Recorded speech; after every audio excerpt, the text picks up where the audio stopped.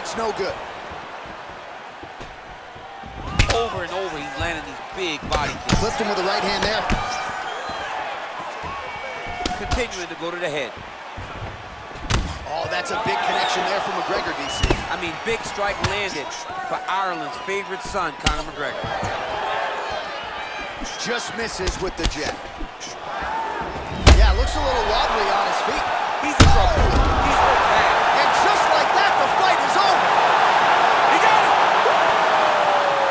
A near-perfect strike to end the fight and end the night for his opponent, who candidly may not have even seen that shot coming. So just the way he drew it up, exactly what he told us during fight week, played out here on fight night. He found a little opening in his opponent's defense and barged right through it to get the big knockout win.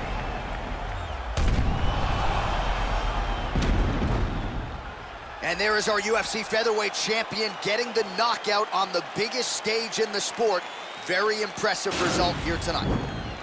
Ladies and gentlemen, referee Yves Levine has called a stop to this contest at 2 minutes, 3 seconds of the very first round. Declaring the winner by knockout and still the undisputed UFC featherweight champion of the world, Jose Aldo Jr. All right, so there he is, the still UFC featherweight champion of the world, and he really prioritized getting a finish here tonight.